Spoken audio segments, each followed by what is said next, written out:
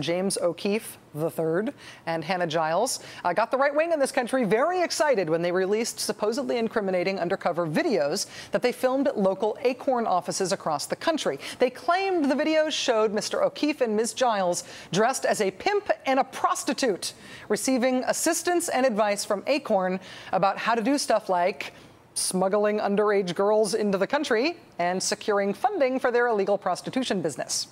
Now, James O'Keefe and Hannah Giles were all over Fox News for this. They were lauded as the right's answer to that biased left-wing profession known as journalism. And this congressional resolution that 32 House Republicans ultimately signed onto was meant to commemorate their good work. It said, quote, whereas Hannah Giles and James O'Keefe III have displayed exemplary actions as government watchdogs and young journalists, Hannah Giles and James O'Keefe III are owed a debt of gratitude by the people of the United States. That resolution never passed the House, but 6 months after it was introduced, California Attorney General Jerry Brown released details of his investigation into the ACORN prostitution sting.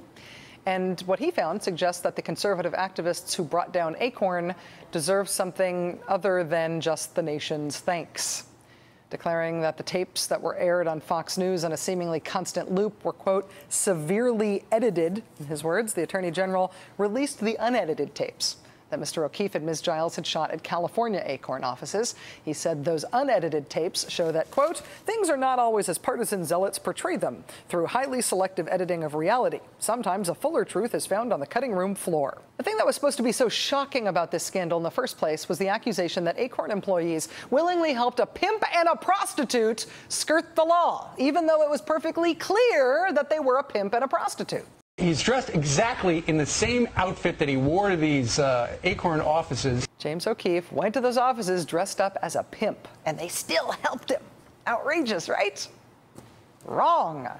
Here's how Fox News viewers were shown Mr. O'Keefe purportedly setting up his stunt at the ACORN office in San Diego. Watch this.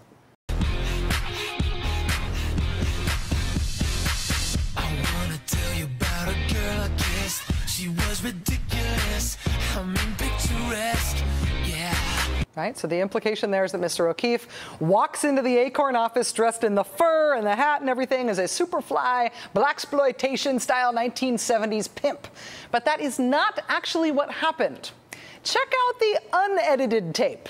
Thanks, man. Okay, man. Nice to meet you. Nice to meet you. Now, wait a second here. You see that dress shirt? Whoa, the pinstripes there. You see that dress shirt that's visible as Mr. O'Keefe opens the door and exits the office? It's a dress shirt.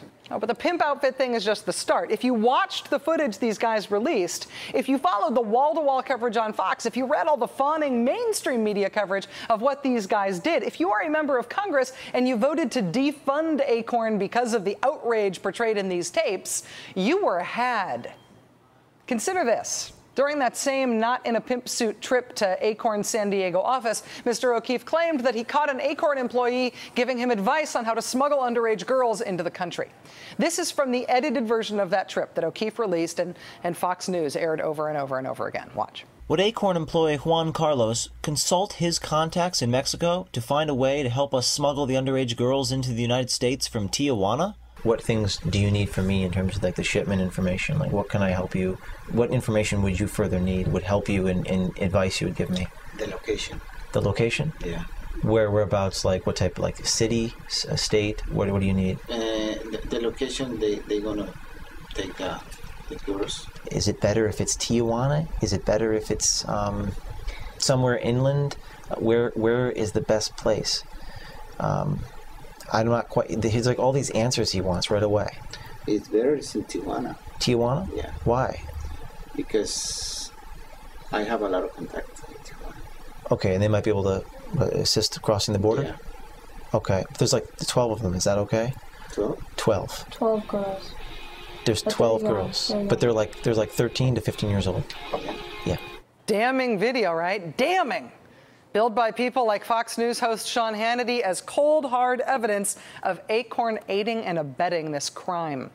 This new, never-before-seen undercover footage shows the great lengths that one ACORN official is willing to go in order to help set up a prostitution ring, once again involving underage girls. Actually, What you don't see in that Fox News report is the rest of the video, which shows the ACORN employee pressing for as much information as he could possibly get from these two people in his office. So the telephone number is 201. What area is that?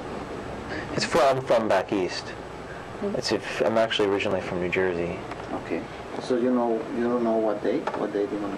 No, they're coming on Saturday. Saturday morning. Well, yeah, like Friday night, Saturday morning, like really late though. Like secret in the middle of the night. Like between 2 a.m. and 5 a.m.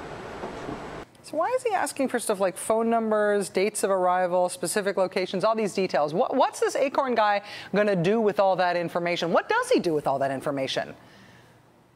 Oh, he calls the police and reports what they've told him is going to be a crime. Quoting from the Attorney General's report, immediately after the couple left, Mr. Vera telephoned his cousin, Detective Alejandro Hernandez, at the National City Police Department and said that a self-admitted prostitute had been to the office and was discussing human smuggling. Detective Hernandez contacted Detective Mark Haas at the San Diego Police Department. Detective Haas works with cases involving human smuggling. So that ACORN employee, who, by the way, doesn't speak English all that well, did the responsible thing. He elicited as much information as he could get out of this supposed pimp and prostitute in his office, and then he immediately reported it to the police. For that, he ended up getting fired after fantastical interpretations of his actions like these aired on Fox News. He told us that it would be best if we had them shipped into Tijuana because he had contacts there that could help us. Yeah. It was extremely unusual, and we're like, oh, you can. And he goes, yeah, my people have experience bringing people across the border. Yeah, remember when he said, my people have experience? Yeah, that was actually you that said that. The fact that the ACORN employee collected all that information, including phone numbers and dates the supposed crime was planned for, and passed that information on to the police, that never made it into that Fox News report on this outrage at the San Diego ACORN office.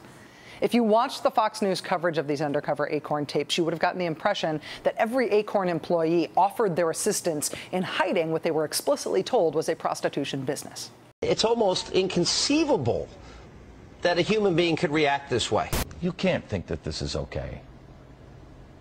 You know that if it were you and this couple came in and walked into your office, you wouldn't sit there. You wouldn't sit there. You wouldn't sit there like these evil ACORN employees did before they called the police. I know this may shock you, but Fox News, it turns out, was not giving its viewers an accurate portrayal of how exactly these two activists represented themselves when they went into the ACORN offices. The story Fox News told its viewers was that O'Keefe and Giles went into ACORN saying they wanted to start a child prostitution business, right? And ACORN employees like Lavelle Stewart in Los Angeles were more than eager to help them out with starting this child prostitution business. Here's how it played on Fox. After telling Stewart that they're looking to start a prostitution business, Stewart is, well, pretty encouraging.